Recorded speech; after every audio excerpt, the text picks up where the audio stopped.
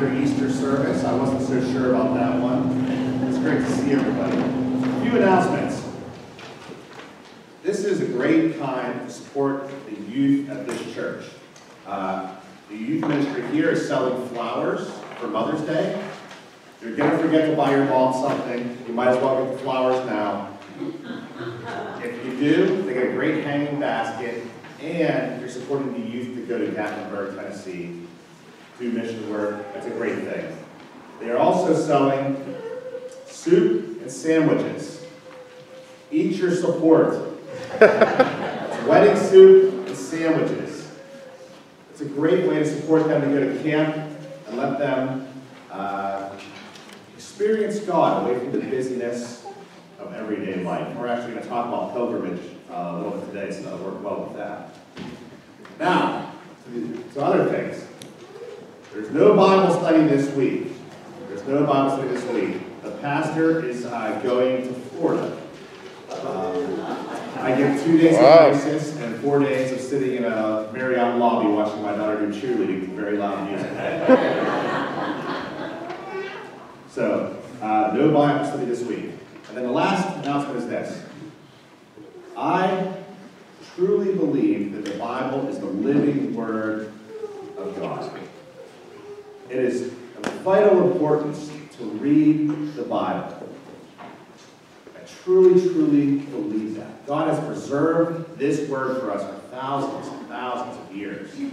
So Bob Gray and Faithful Life have made it even easier to read your Bible. They got the NIRV, which is the New International Reader's Version. It's very reader-friendly. It's more storybook. They're in the back. He has 4 different ways for you to read your Bible. You can read it chronologically, yearly. There's papers back there. There's different ways to read your Bible. These are free. We want you to read your Bible. I would love for all those to be gone, and we have to buy more Bibles. It's a very reader-friendly version. Why not read the Bible and see what God has to tell you in your life? I can't express this enough. We are a Bible-believing church. Grab a Bible. Grab one of those papers. Get a plan to read through this and see what the Holy Spirit is trying to tell you today. Okay. All that being said, I also want to say thank you to all of our young musicians today. Terri Cochenour on piano. Jake Forbes. Is this a xylophone? Percussion. Dueling percussion. We have Jake Forbes and Julien Huellen. Jake wants a round of applause now. You know, if they don't clap later, it's going to be... With all that being said, let us worship the living and the loving God. Oh, happy birthday to Phil, 30 years old. Phil.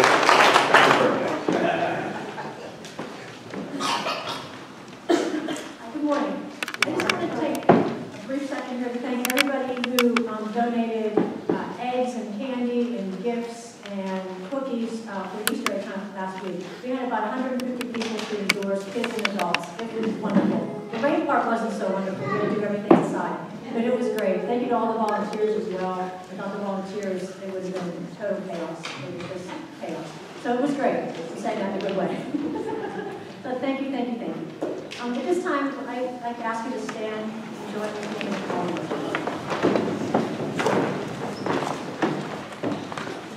In reverence, in wonder, in hope, we gather. With Unsettled questions in our hearts. With the mystery of God enshrouding us. Acknowledging that we who are lost are now found and loved. Let us worship God. You'll want to join me in Here I Am to Worship, but words are in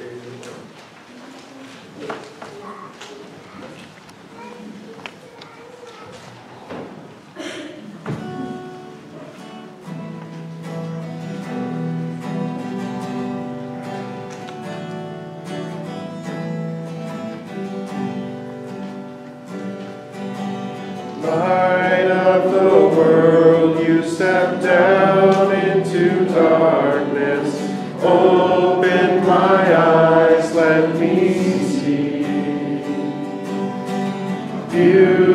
that made this heart adore you, hope of a life spent with you.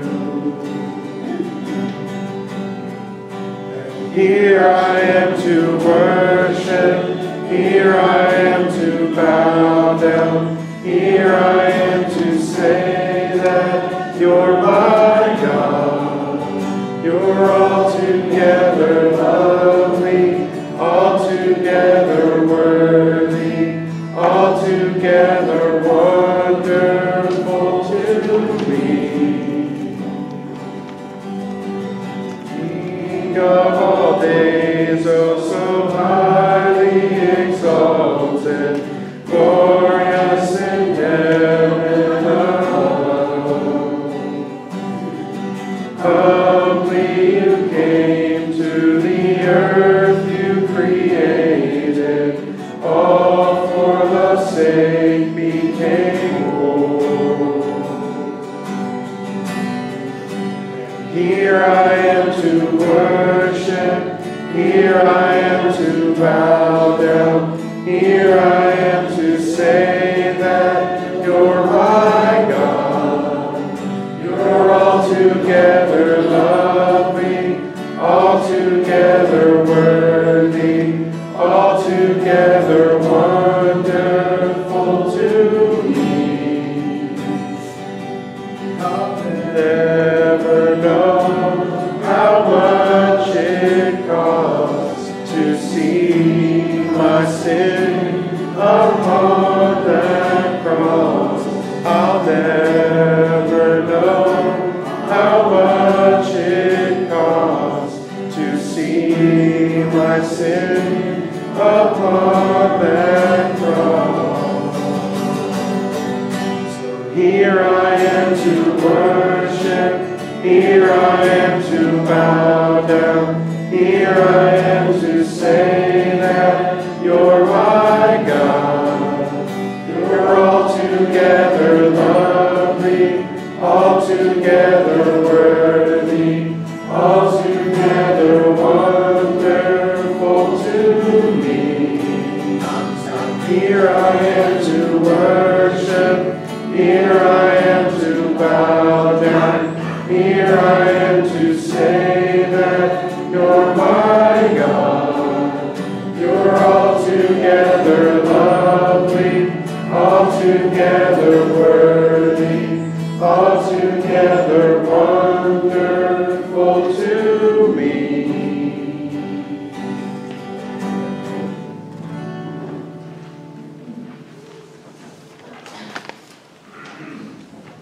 Please be seated.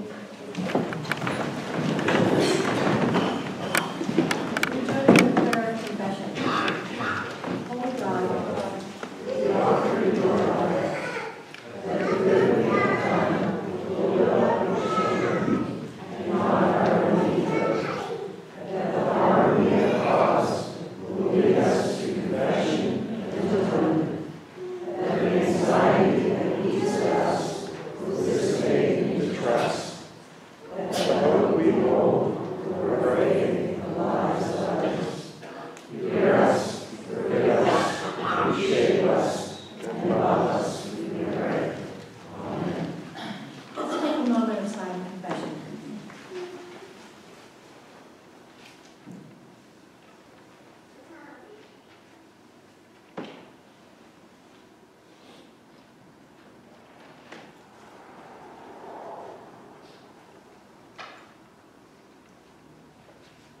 Friends, this is the good news.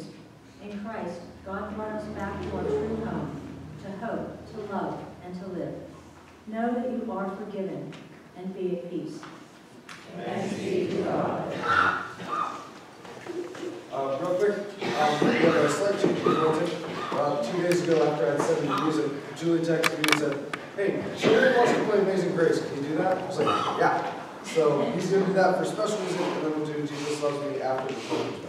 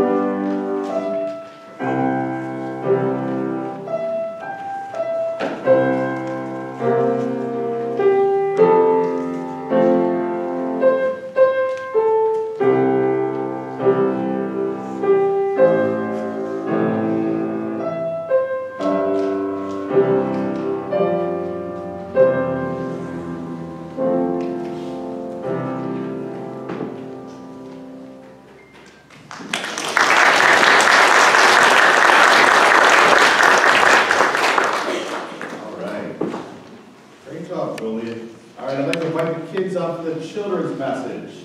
Children's message. Come on up. Sorry, I'm trying to eat some of the candy we have to hide so Annalise won't keep stealing it.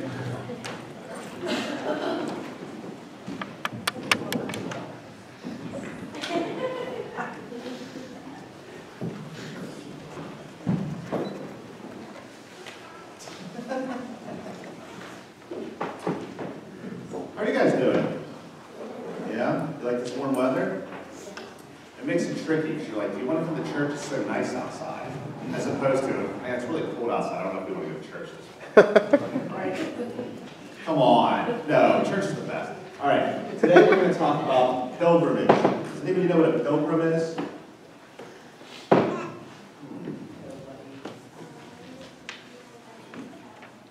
The people that came over in the Mayflower, they were pilgrims. This is a different kind of person. A pilgrim is somebody that goes on a pilgrimage. I know, mind-blowing, right?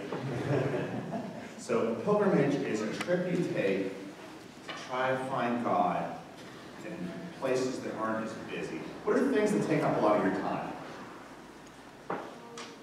Homework, school, right? What else? Who here plays roadblocks? Did you guys play Adopt Me? Yeah, I have a riding penguin. No big deal. I have a fly riding rainbow. Who here has cell phones? Okay, that's good. Okay.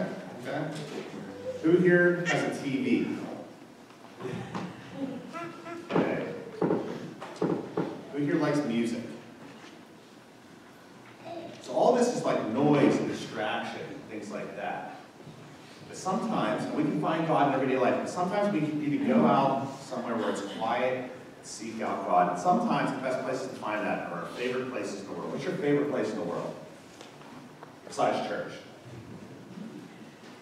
What's your most favorite place? The place that makes you feel the most comfortable? Home? Which part of your room? Home? Your room? You said Florida? No, that's wrong, actually. Check the news out. I would say the 0, but my parents really long side of God. Yeah, 2 long lines. How about you guys? What's your favorite place in the whole world? The zoo? Oh, that's a good one. The zoo. And your house? Which room? Okay. So today we're going to talk about what place means and how we can go find pilgrimages of our own so that we can listen to God better. And I'll explain to you what this is.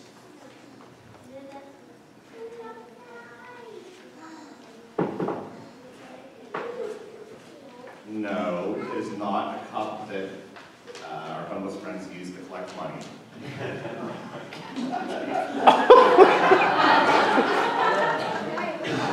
Sometimes it looks like that. But I'm going to explain to you why this is one of the most valuable things in the entire world. Okay? I'm going to explain to you why this is more valuable than almost anything in the entire world. Can you believe that?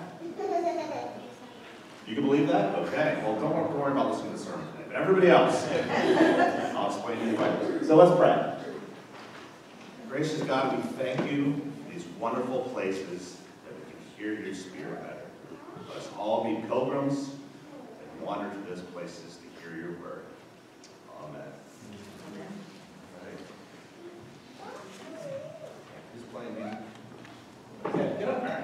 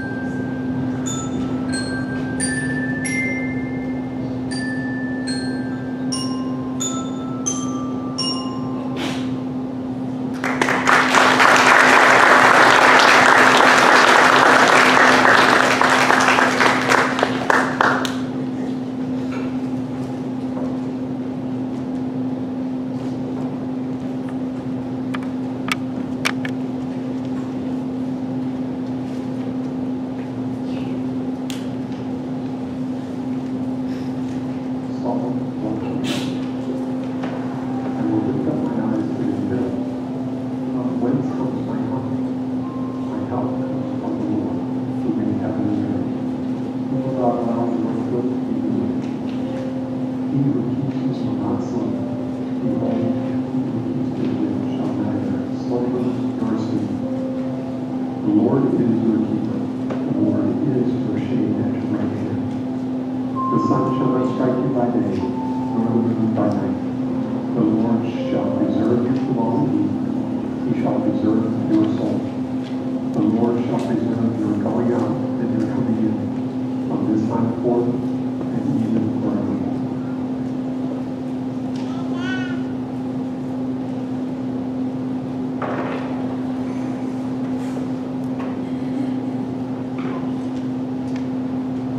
Story of Tommy, who was a heavy smoker. One day, he noticed he was laboring, even getting off the couch or walking up the steps. His breathing was tough, so he figured he'd read an article about smoking. To his surprise, there was a strong link between heavy smoking and heart disease, lung problems. So he read more and more, and he kept finding more articles of how smoking is really bad for your health. He was telling his friend about this. He says, I can't sleep. All I do is read articles about smoking cigarettes and how it's bad for you. So I had to quit. His friend said, oh, that's great. You quit smoking? He said, oh, no, I just quit reading. That's right. Gracious God, my words are your words. Let them enter our hearts and minds. My words are not your words. Let them fall on hard ground and be blown away. This is our last series on the Psalms. We've been talking about the different aspects of Psalms, and today we've come to pilgrimage Psalms. Pilgrimage Psalms are Psalms 120 to 134. It's about 15 of them. They go from degrees and ascents, and we see the people of Israel as they journey to Jerusalem. Pilgrims went to feasts in Jerusalem each year. They went to Passover in spring, the Feast of Weeks or First Fruits, which was 50 days later, Thanksgiving Feast of Tabernacles in the autumn. We've learned too that a great company who were captors in Babylon journeyed to Jerusalem whenever they were allowed to do so. As we read these Psalms, we hear the people's stories as they travel to the temple. 121, we see them looking up to the hills of Jerusalem. We see them going to the temple as they journey there. They think the peace of the Lord's house, the blessings of their own homes, they're thankful for the harvest which come from God. Psalm 132 reminds us of David bringing back the ark to Zion. Psalm 134, the pilgrims have reached the end of their journey. They lift up their hands to the temple and bless the Lord. We see the journey that they took year after year after year, generation after generation. So let me ask you this. What does this pilgrimage mean to us? Certainly we might get to this pilgrimage one day in Israel. But what are these pilgrims? My goodness. You're going to remember it, so that's not sometimes. What do these pilgrimage Psalms mean to us today? Let's think about that for a minute. I want to share with you a little bit of my childhood growing up. My dad's big into sports. We always had sports on a TV, the background all the time. Football, basketball, baseball, bowling, curling, anything you can think of. I don't think curling existed then. Any sport you can think of, we had it on. The rare exception, we didn't really watch movies or TV series, but the weird one rule exception of sports being on is my dad would watch a lot of John Lee movies. True Grit, Mondo, and I don't know. They were really boring. What I remember about these is he was always some kind of cowboy, and sometimes they were in black and white. The other thing I remember about these is he was always calling people pilgrim. Howdy, pilgrim. What you doing, pilgrim? That's how he talked.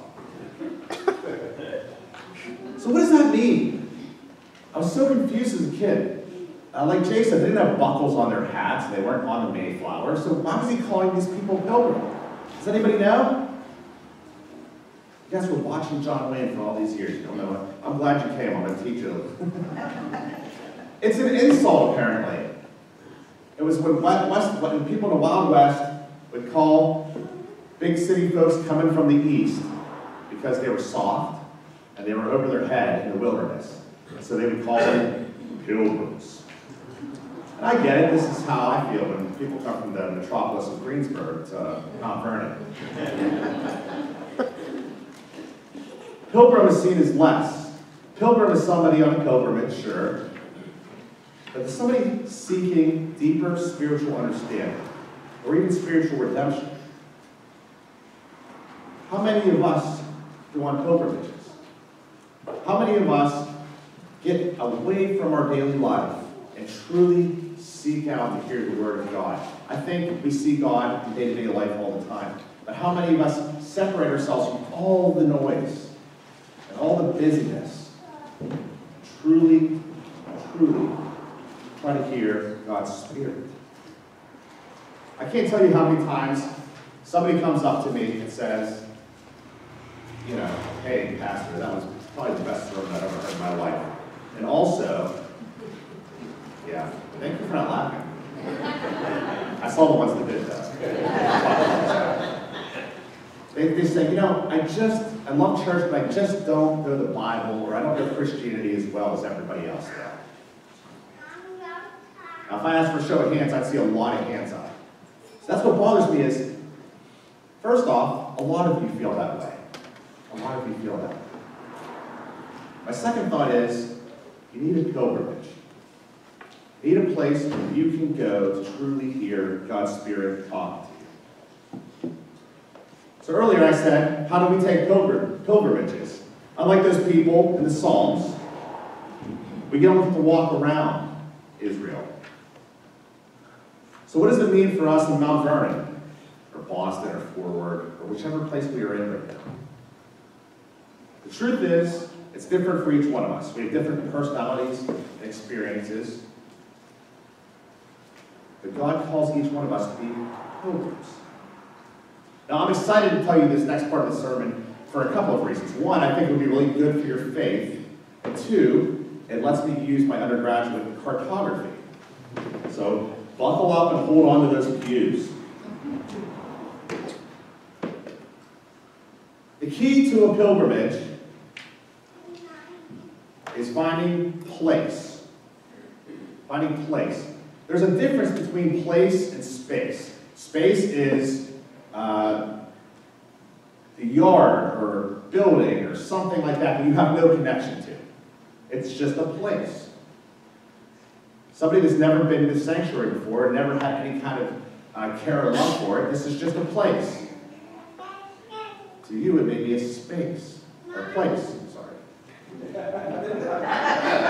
Now you're confused. You're good till then. Place has tradition, it has experiences, it has smells. We used to drive up to a two-story house with a big front porch. You had to park on the street, because it was in the city. And I would run up to the side of the house. It's a double lot. It's the only double lot in the city. And I would run into the house for two reasons. One, I was excited to see her. And the other reason, there was a pear tree in the side yard. And bees would gather to eat the pears. Oh, how I hate pears. As soon as I walked in the side door, there was a kitchen. It smelled like whatever was cooked for dinner that night. And it always smelled like some kind of pie or a tart that she had baked. And then at a U-shaped counter, there were 3 stools, one for each grandkid. We'd sit and play cards, and of course drink from our special glass. I'm from Pittsburgh, I call everything I drink out of a glass. It's clearly metal. I'll take note, this is not an antique. It's not valuable in any way. I could not sell this for 10 cents. And I would not drink out of it because I'm sure I would get some kind of poison, lead or tin or whatever this is made of. It's pretty rusty in there. I think that's why they stopped making the metal glasses, right?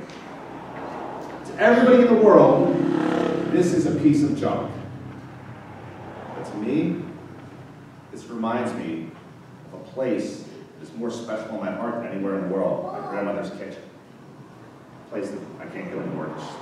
She's passed on, and I don't think they would like me coming in and hanging out there. This cup reminds me of a place that I feel comfortable, a place that I feel so at ease, a place that I can hear God better. Now I want everybody to take note about the psalmists. They were on pilgrimages to places, not spaces. They would go to the temple in Jerusalem to worship God. They would walk in the footsteps of David, returning the Ark of the Covenant to Zion. They turned their eyes to the hills to see God, just as their parents and grandparents had done. All of these things were places. They weren't random spaces they went to. So the temple's torn down, and we live thousands of miles away from Israel. Jesus has consecrated the entire earth as holy. It was created and sustained by God. So let me ask you, what are your places for pilgrimage? What are your places? Places that you love. Places where you feel comfort. Too often we seek God out in busy spaces instead of caring places. There's noisy kids, TVs, iPads, phones, schedules, work, social obligations, and a myriad of other things that distract us from God. What we need is places where we can seek to intimately dwell with God. We have to have these times. We see God in everyday life, but where do you go when you need to truly hear the Spirit of God? Where are your places? Can you name them? Can you make a list? Is it a sunset or a sunrise at the beach? Is it a deer blind? Whatever that is, I don't know, I'm from the suburbs. Is it a walk in the woods? Is it this sanctuary? Is it a boat on the river? Is it a blanket on a hill? I have a space near my house. I walk 20 minutes through the woods, and I come upon a waterfall. And I sit at this bench. And I hear God speaking in the rushing water. The noise of the rushing water drowns out the busyness of my life. And I'm given peace and clarity to listen, truly listen to the Holy Spirit. I can't tell you how many times I've asked people, how do you listen to God? Where do you listen to God? Where is your place? Do you know that? Have you thought about that? Where can you go to truly hear this Holy Spirit? Because there's too many distracting things in this world. We seek out God at every place that we are. But where is the pilgrimage place for you? Where do you go when you really, really, really need to hear God's Spirit talking to you? Where is that place? If you can't name 2 or 3 places off the top of your head right now, it's time to do some serious thinking. Because God calls you to pilgrimages. It's how we grow in God. It's how we know what to do with our life. It's how we can hear the Holy Spirit speaking into our souls. Pilgrimages. It's a reminder for us to be intentional about seeking out God. It's a real reminder that we need to seek out God in our lives. We see Him in day-to-day events, sure. But we can't ignore these Psalms. The people that every year that go to the same places to truly hear God, to truly find God. In our psalm this morning, he said, we look to the hills, because that's where our help comes from. At that point of the pilgrimage was this place where they could look up on high, and that's where they saw God. For me, it was at that counter with milk in this cup. Where's your place that you seek God? If you don't have it, create it. Now, we can't do this every day, but we need to do it sometimes. In our world today, you might have to put it on your calendar. It'd be interesting. Your husband will say, you watch the kids today? And you'll say, sorry, honey, I'm on pilgrimage. It's that important. It's that important. We all want to know God, but we have to seek God. We have to listen to God. And how can we do that in a world full of busyness and noise? So God gives us places. He gives us experiences and space. It tells you, this is holy ground. This is holy ground. That counter in my grandmother's kitchen was holy ground for me. For you, it's nothing. For me, it is the holiest of spaces in this world.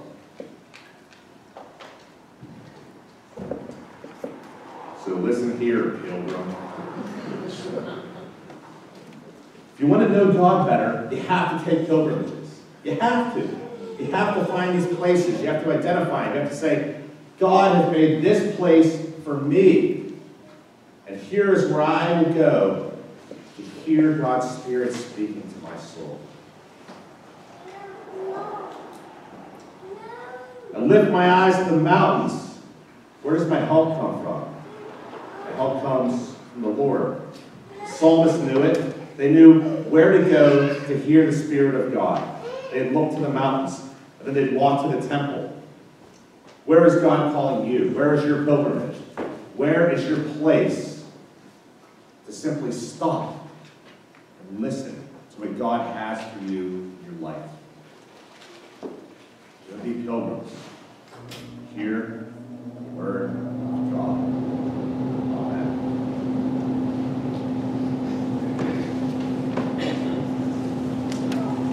Please rise and sing Revelation song. Together, Lord,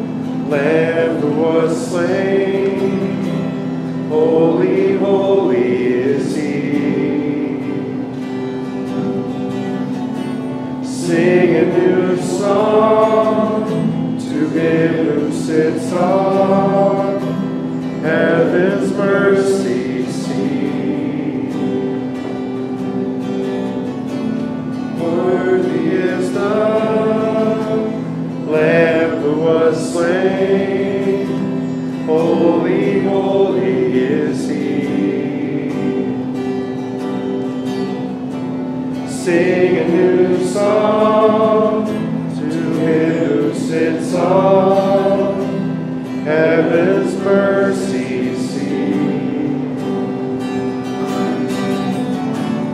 Holy, holy, holy is the Lord God Almighty, who was and is to come. With all creation I sing praise to the King of Kings. You are my everything, and I will adore you.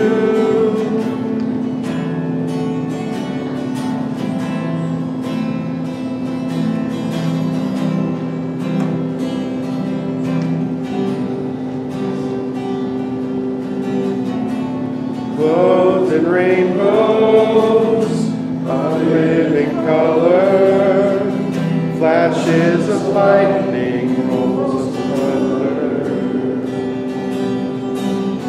Blessing and honor, strength and glory and power be to you, the only wise King. Holy, holy, holy is the Lord God Almighty, who was and is to come. With all creation I sing praise to the King of Kings.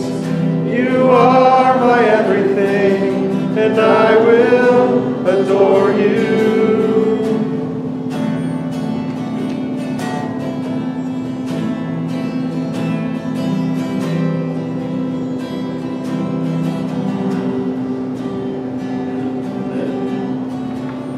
filled with wonder, awestruck wonder, at the mention of your name.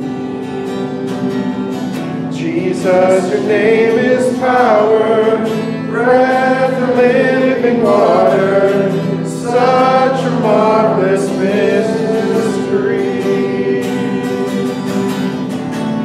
Holy, holy, holy is the Lord God Almighty, who was and is to come. With all creation I sing praise to the King of Kings. You are my everything, and I will adore you. Holy, holy, holy is the Lord God Almighty, who was and is to come. With all creation I sing praise to the King of Kings. You are my everything, and I will adore you.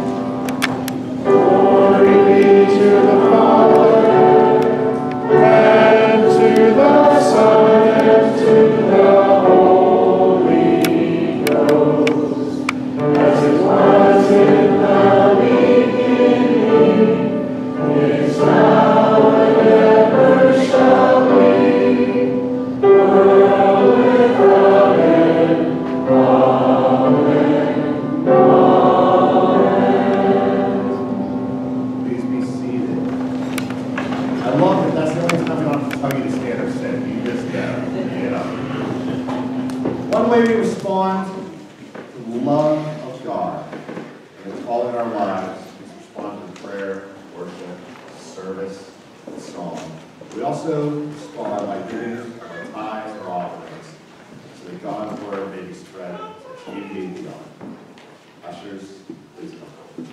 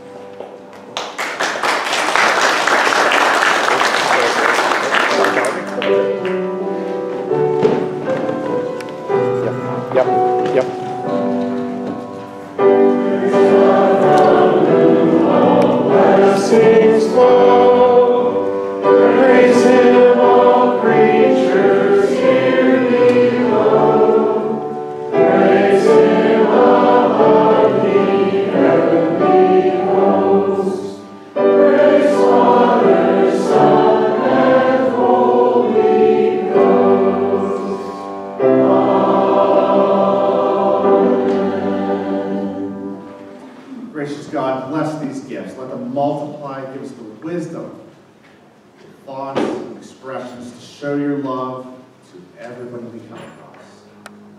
Amen.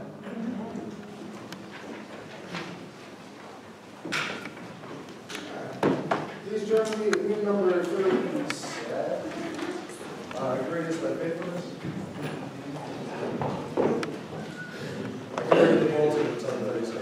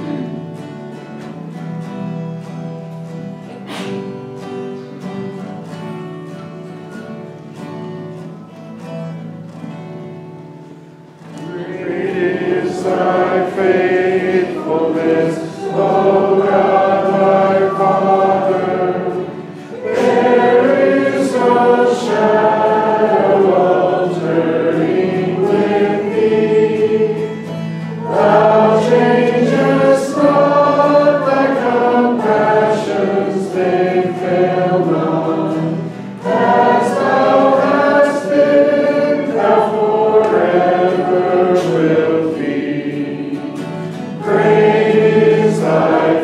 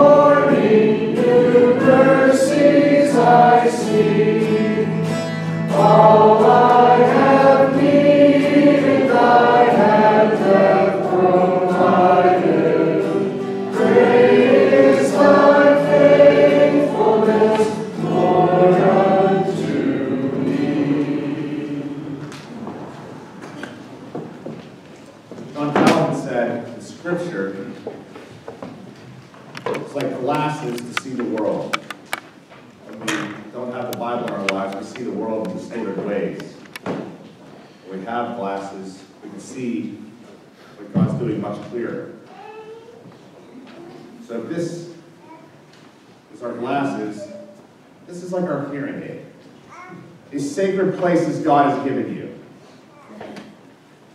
Where are they? Go. Listen to what God is telling you. He has given you this holy place for a reason. Let the Spirit speak to your heart and soul. But don't go alone. Go with the love of God the Father, the grace of Jesus Christ, the community and family that we have, the Holy Spirit today and every day. Amen.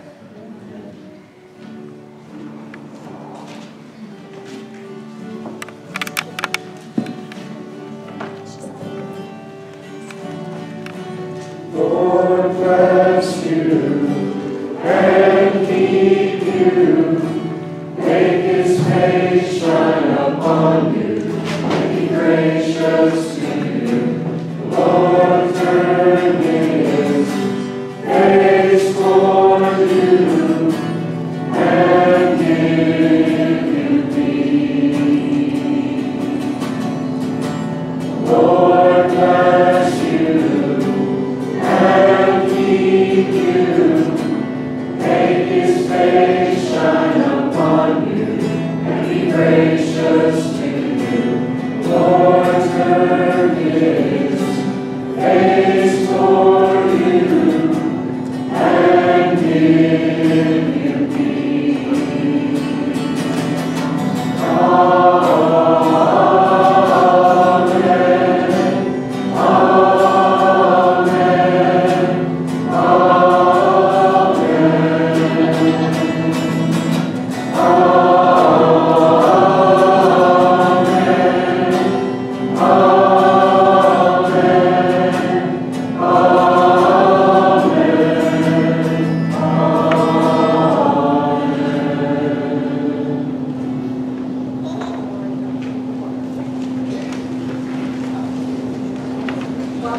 Welcome.